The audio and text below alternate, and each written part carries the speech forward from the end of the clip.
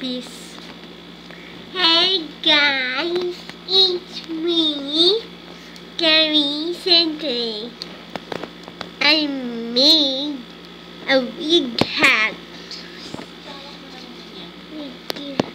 a paper wig, and I just printed it right now. Look at it.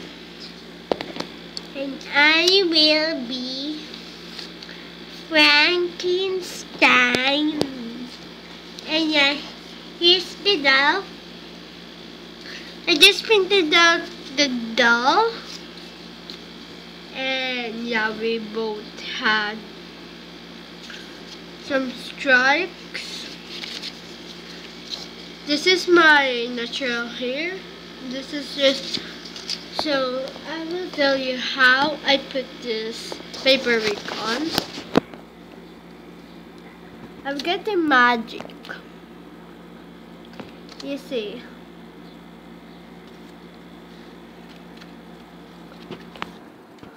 So yeah, my hair is like this.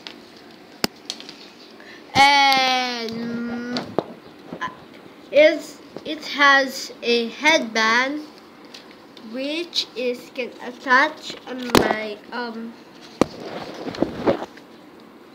forehead. Yeah. And if you want to do this paper wig, just keep on watching. So first thing you need is a headband, a paper, and a computer to search. After you search, you can print it out if you have the printer.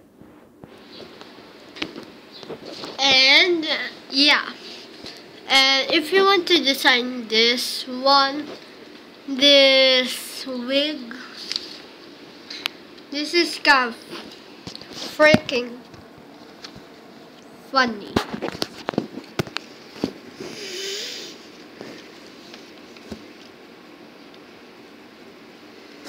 Peace. So yeah, now let's move on the doll. Let's go on the doll. So as you can see, the doll has this is a paper doll because I printed it out.